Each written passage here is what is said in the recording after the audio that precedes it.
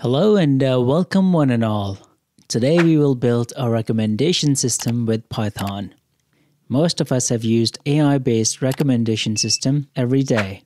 Netflix movies and shows suggestions for you, ads and media suggestion when scrolling through social media feeds, watching up next video on YouTube, and Amazon's buy it with list. These are all examples of recommendation systems. Recommendation systems have become really good and in some cases shockingly good. You may have received recommendations and/or advertisement that makes you ask, were they recording me? Generally speaking, companies do not make recommendations by recording your conversations, or at least I hope they don't. Instead, they create sophisticated models and then use these predictions from the models to suggest recommendations or show you ads. We are going to develop a movie recommendation system. Recommendation systems mostly work the same and follow similar principles. Let's break these down in simple language. Companies make a mathematical model based on the data they collected. Then they use models to find similar products you interacted with or consumed. And finally, they recommend the similar product to you. We will use content-based filtering method during this tutorial. There's also a user-based collaborative filtering, but we will use content or item-based filtering since people's likes and habits can change over time, but content does not change. Therefore, it is the preferred technique. It was introduced by Amazon back in the 90s, and it played a great role in Amazon's success. What is content-based filtering? Content-based filtering looks for similar items based on the items that users have already liked or positively interacted with. Content-based looks at the items that user has consumed, then it finds other similar items, and then it recommends them. It is a two-step process. First, similarities between items are calculated. Second, based on the calculated similarities, model recommends the similar items that user have already consumed. Let's understand this within an example. Suppose a user, John, wants to watch a movie. Our job is to recommend him a movie based on his past preferences. We will first search for movies that John has watched or liked. Let's say John has seen the Lord of the Rings series. Next, we will search for other movies that are similar to Lord of the Rings. We find that The Hobbit is highly similar to Lord of the Rings. Therefore, it is a good chance that John will also like Hobbit because it is comparable to the ones John has already liked. Hence, we will suggest the movie Hobbit to John. There are few advantages of content-based filtering. Unlike people's taste, movies or the content doesn't change. There are usually a lot fewer items than people. Therefore, it is easier to maintain and compute the matrices. In this implementation, when the user searches for a movie, we will recommend the top 5 similar movies using our movies recommendation system.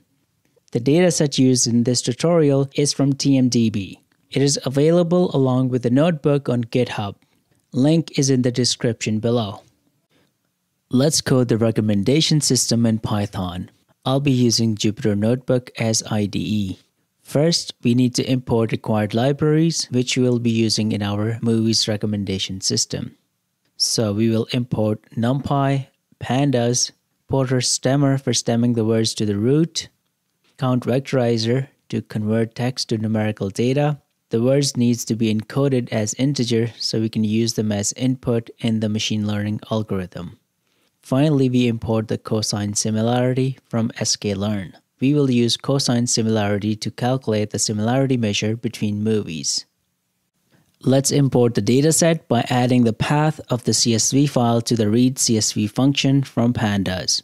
Once we execute the cell, we have the data in a data frame.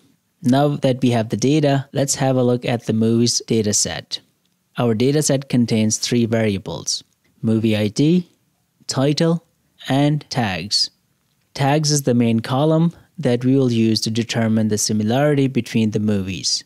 Tag column consists of brief description of the movie, movie genres, actors, and director.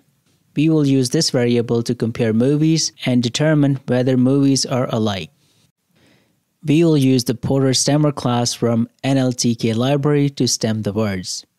I'll create a PS object from the Porter Stemmer. Let's go ahead and define a helper method. I'll call it stem, and it takes text as an argument.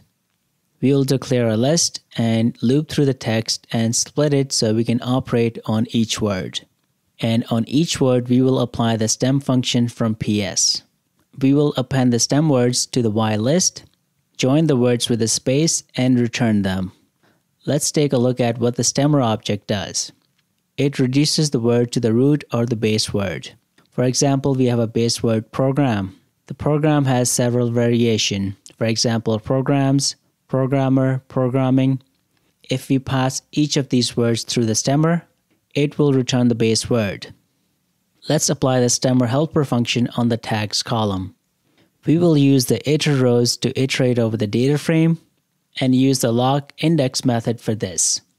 I covered this in detail in my pandas video, so if you need more details on this, I'll leave the link in the description. I'll iterate over the data frame. This will give us the index and the row.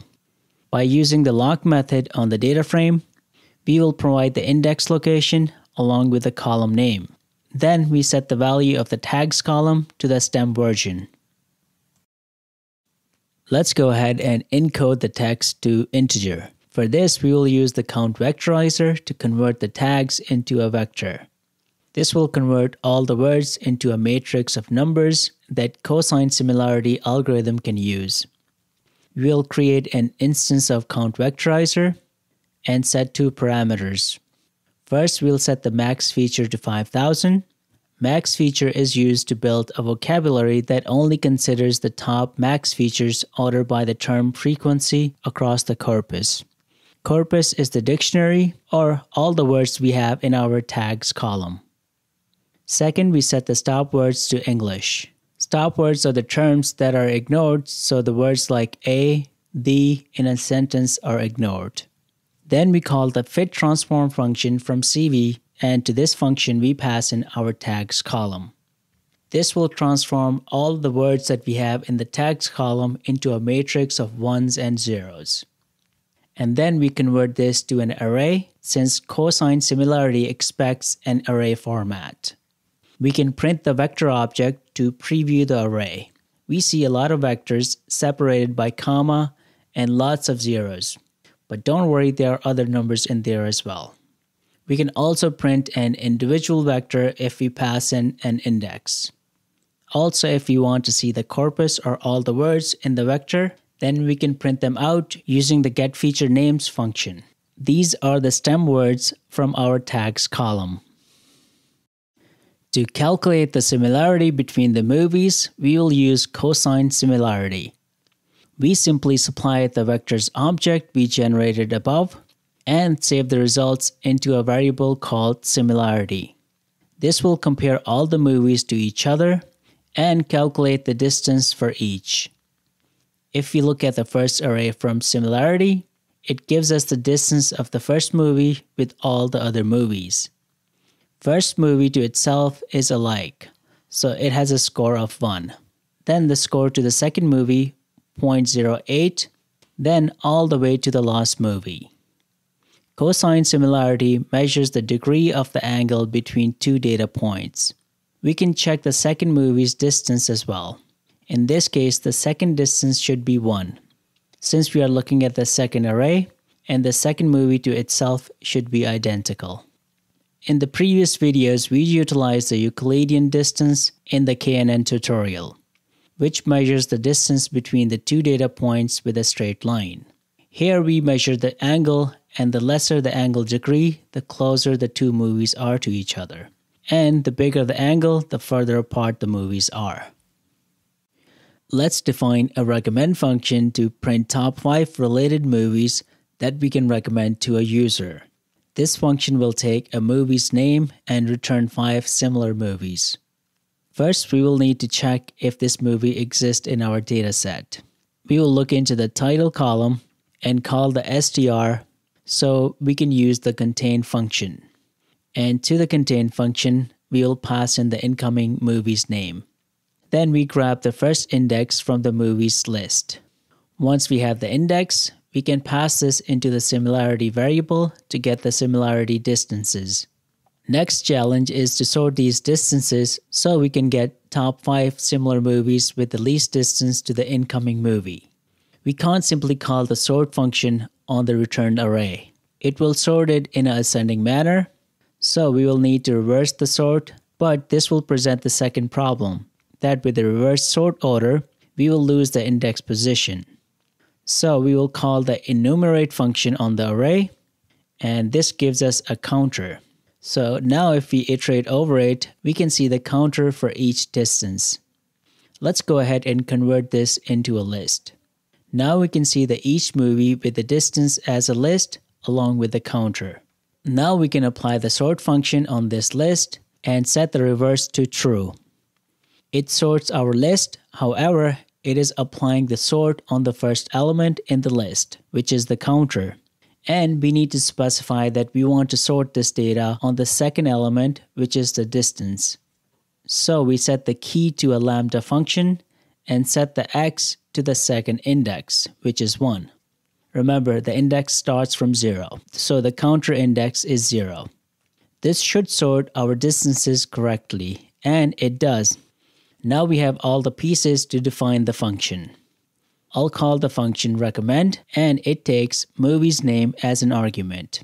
We check if the movie exists in our data frame, and if it does, then we grab the first index and pass this index to the similarity object, which calculates the distances between the movies. We sort the distance and grab the first 5 rows. First, let's print the title of the incoming movie. Then we iterate over the returned list and print the movie's title. And in case if the movie does not exist, we print a message back to the user so he knows that we don't have this movie in our database.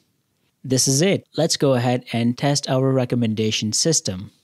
I'll call the recommend function and pass it a movie's name. I'll go ahead and pass in the Lord of the Rings, the Fellowship of the Ring. It returns 5 related movies to it.